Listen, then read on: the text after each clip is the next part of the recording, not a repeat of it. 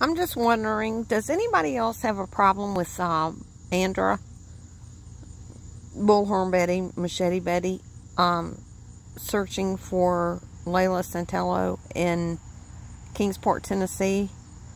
The police have already searched where her and Olivia searched today, and she also said for anyone that wanted to remain anonymous. Oh, there goes my dog. He does not like Bullhorn Betty at all. Sorry. Anyway, if they wanted to remain anonymous, to email her with anonymous tips.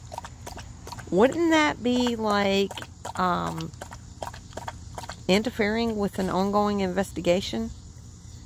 I mean, really? Why would she have people email her with anonymous tips? She may not get the email, whatever. They already have an anonymous way to send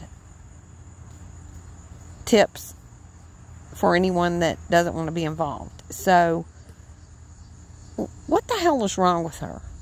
If anybody can, answer that, I'd love to know. Because it's been something wrong for a long time. Anyway, everybody have a great day. Bye.